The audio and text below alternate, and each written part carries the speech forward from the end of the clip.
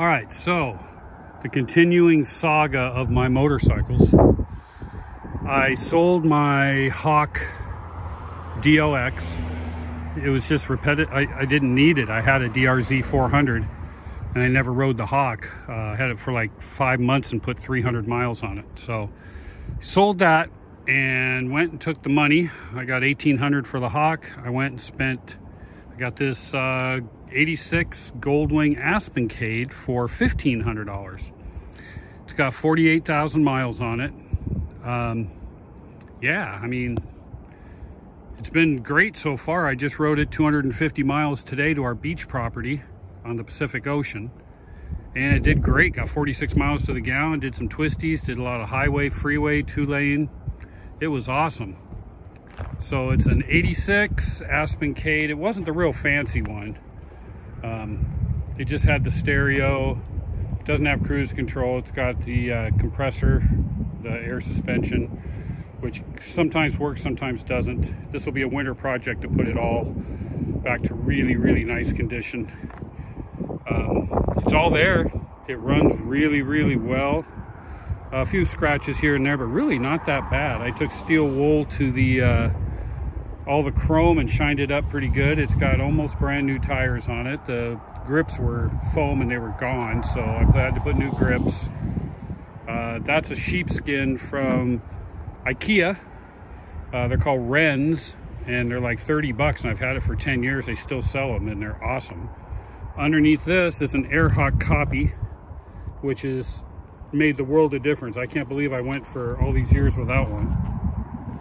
So this is a homemade backrest. I'm a cheapskate. Everybody that knows me knows that. This cost $0, took me an hour to build, and it's super, super strong. I mean, you can wiggle the whole bike. So what it is, it's got carpet on the bottom, so it doesn't mar the seat. This board here hits the trunk with carpet, so it can't go backwards. The bungees hold it so it can't come up, and it works absolutely fantastic. I am going to get some black bungees because those look kind of hokey, I should say. Yeah, so it's all there. Seat was in great shape. Boxes are in great shape. The radio doesn't work, but it's not because of the radio. It's not getting any power to the radio, so I got to figure that out. Like I said, tires were almost new.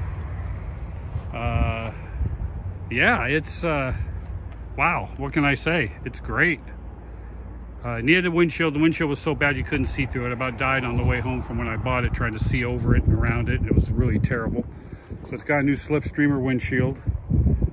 That floorboard highway peg was messed up, so I had to rebuild it and modify it and get it to work, and it works great. Battery tender. Guy changed oil right before I bought it. So yeah, that's it. It's so far it's been really, really good. I've just been cleaning it up and fixing minor things. I think it may have a hydraulic clutch slave cylinder, a little bit of a leak. I've only seen it drip a couple times since I've had it, but that's what it is. So that'll be another winter project. I'm just going to go through it and get everything working, get everything all the way it should be, and either keep it or sell it next year, because I really want a 1,500, but this works so well I may just keep it. So yep, 86 Goldwing, 1,500 bucks, and it's awesome. Adios.